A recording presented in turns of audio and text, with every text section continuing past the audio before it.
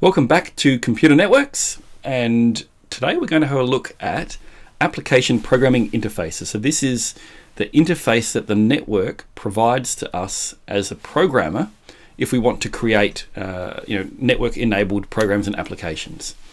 So when we talk about this idea of the interface being exported by the network, what we really mean is that the operating system that has a software implementation of the network protocols provides us with a programming interface that we can use to write programs to make use of that service. In the same way that operating systems provide all sorts of other services, it's kind of what they're there for, right? And so this interface, this programming interface for applications is, as a result, called the Application Programming Interface, or API for short. And so you'll hear, you've probably potentially already heard about APIs. And so now we're going to look at the API, the socket API, for networking, because this is really the most common one that you'll find. And it originated back in early versions of Unix back in the 1970s and 1980s. And now practically every operating system supports it, even ones that have a very different heritage. So Windows, for example, supports a socket API and has done for a long time. So what we're actually talking about is the set of different services that are accessible and the way that you call them from in a program in order to make use of these network services.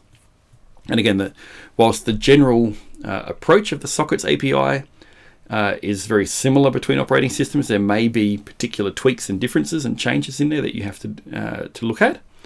But the overall concept is quite similar. So the socket API is, funnily enough, named after a socket. And so this is kind of conceptually, it's like, a power socket and a power cord, and you connect the cord between a power source and a thing that you want to use some electricity in, and it completes the circuit, allows electricity to flow through so that you can do what you want to do. And so in the network sense, a network socket is much the same thing. An application can plug into something that it wants to communicate with in order to do some useful kind of task. And so this abstracts, and again, we've spoken about the abstraction and the layers. So this just provides a very simple interface, regardless of what the underlying network actually is, for the program to use. And the underlying network can change, and it doesn't matter to the program or to the programmer who's had to write it.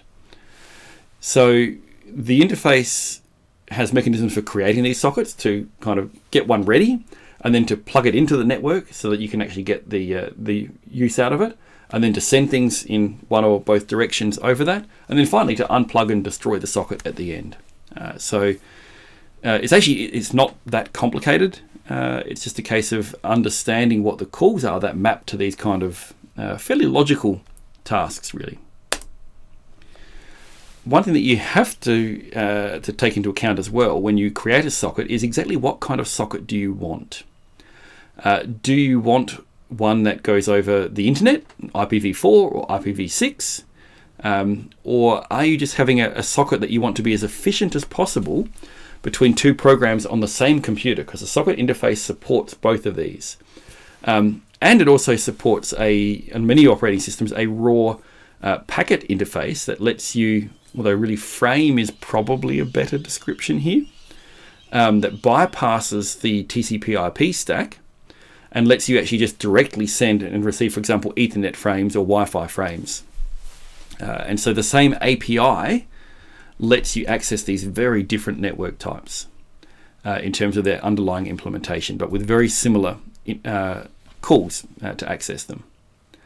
And likewise, you can have different protocols that you're accessing on these different network types. So, for example, you can have a byte stream. So this would map to TCP on a modern system, or you might just want to be able to send packets of information like TFTP does, in which case UDP is likely to be the underlying transport. And so there are these kind of definitions that are used in most of the languages of PF underscore for the type, the family of socket.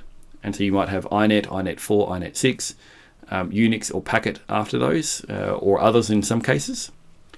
And then you do the protocol selection by actually selecting the socket type with a sock underscore something. So sock underscore stream, sock underscore dgram are the two most common here.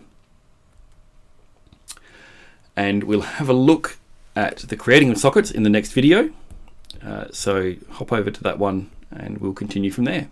And as always, leave comments and questions that you might have below.